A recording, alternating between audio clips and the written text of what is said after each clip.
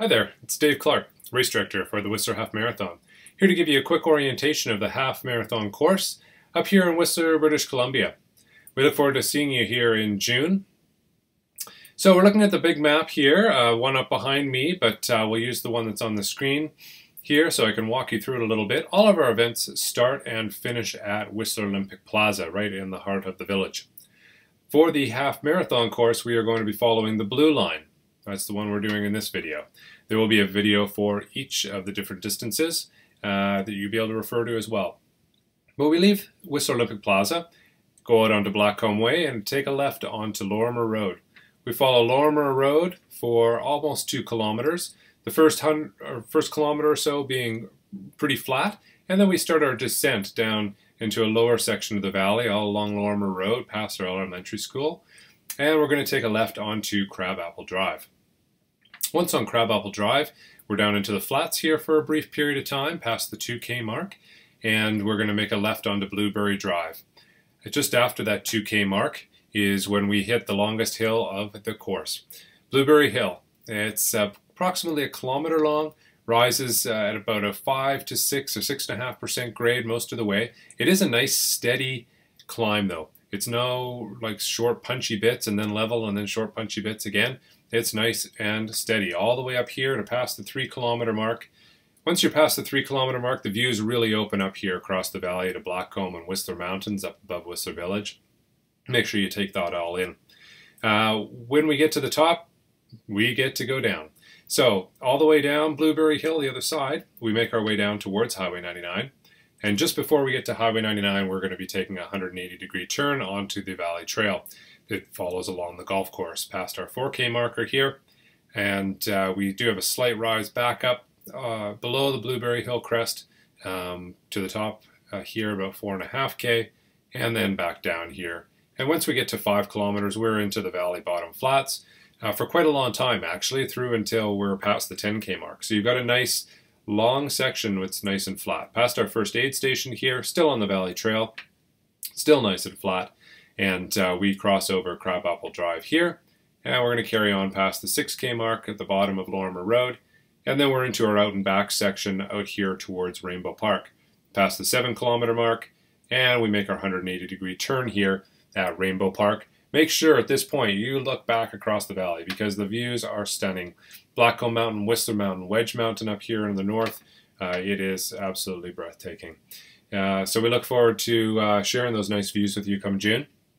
On your way back here, we call this section, because it's two-way traffic, our high five zone. So get your hands up there, give a high five to the runners coming the other direction. Friends, neighbors, strangers, we don't care. Just get out there and have fun and share the love.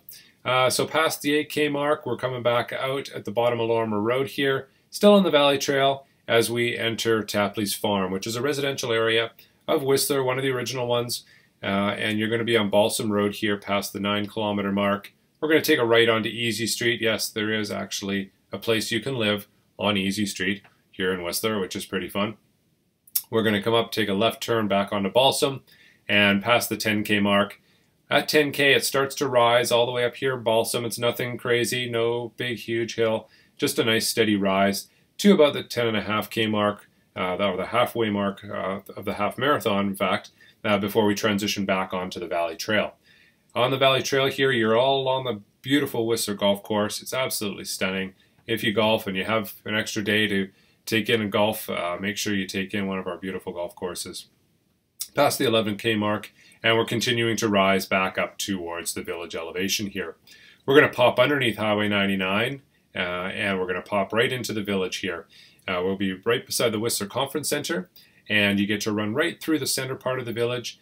Great, great, great cheering areas. I really encourage you to get your families out here cheering you on. You're over the halfway mark here now, but it's a really fun experience, especially if you have somebody out cheering you on. It's lots of great fun.